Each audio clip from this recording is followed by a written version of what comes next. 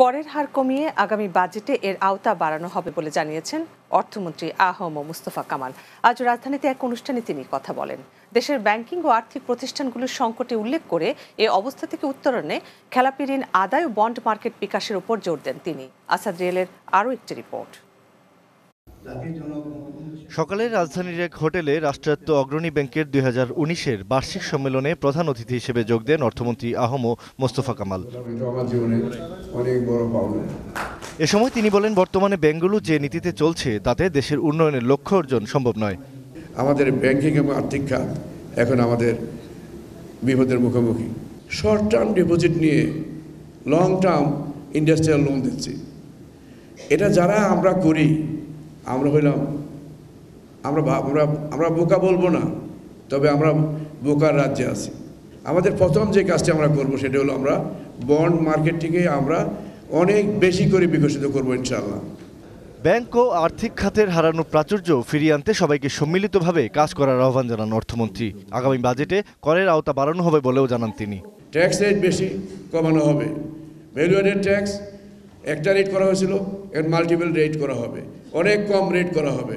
যারা ট্যাক্স দেয় তারাই শুধু দেয়, আর যারা দেয় না তারা দিবার মতো যোগ্যতা রেখে অনেক বেশি যোগ্যতা রেখেও তারা কখনো ট্যাক্স দেয় না। ইনশাল্লাহ আশা করি এবার বাজেটে আমি জাতিকে অবহিত করতে চাই, আমি এই অপবাদ থেকে জাতিকে মুক্তি দিতে চাই। অনুষ্ঠানে এর আগে অগ্রণী ব্যাংকের গেল বছরের বিভিন্ন অর্জন তুলে ধরেন প্রতিষ্ঠানটির ব্যবস্থাপনা পরিচালক ও সিইও শামসুল ইসলাম।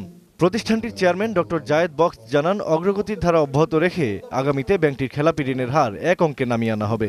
খেলাপি ঋণের হার শীঘ্রই সিঙ্গল ডিজিটে নামিয়ে আনতে পারবো। Asad real, Bangla TV, Dhaka. স্বরাষ্ট্রমন্ত্রী আসাদুজ্জামান খান কামাল বলেছেন, ডাকসু নির্বাচন সুন্দর হয়েছে।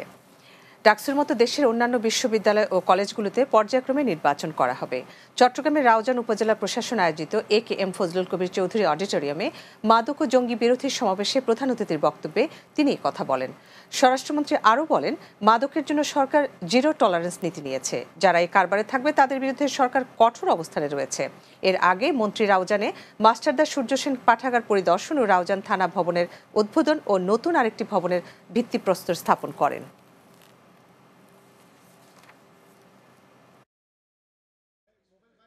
একটা সুন্দর নির্বাচন হয়েছে এবং আমাদের গভর্নমেন্ট চিন্তা করছেন, আমাদের মাননীয় চিন্তা করছেন, মাননীয় প্রধানমন্ত্রী সারা বাংলাদেশের কলেজগুলোতে, ইউনিভার্সিটিগুলোতে নির্বাচন হবে পর্যায়ক্রমে। টেকসই উন্নয়নের লক্ষ্যে চট্টগ্রাম ভেটেরিনারি ও অ্যানিম্যাল সায়েন্স বিশ্ববিদ্যালয়ের দীর্ঘমেয়াদী পরিকল্পনা গ্রহণ করতে হবে মন্তব্য করেছেন ভূমিমন্ত্রী সাইফুজ্জামান চৌধুরী। সকালে চট্টগ্রামে 3 দিনব্যাপী শিভাসু ছায়া জাতিসংঘ সম্মেলনের উদ্বোধনী অনুষ্ঠানে তিনি মন্তব্য করেন। প্রথমবারের মতো অনুষ্ঠিতব্য এই সম্মেলনে সিভাসুর ভেটেরিনারি মেডিসিন অনুষদের পার্থ সামন্ত এর সভাপতিত্বে ভারত, শ্রীলঙ্কা ও নেপালের 3টি সহ মোট 37টি স্কুল, কলেজ এবং বিশ্ববিদ্যালয়ের প্রায় 350 জন প্রতিনিধি অংশ নেবেন। এছাড়া অংশগ্রহণকারীরা যুক্তরাষ্ট্র, রাশিয়া, চীন, যুক্তরাজ্য সহ 80টি দেশের ছায়া প্রতিনিধিত্ব করবেন।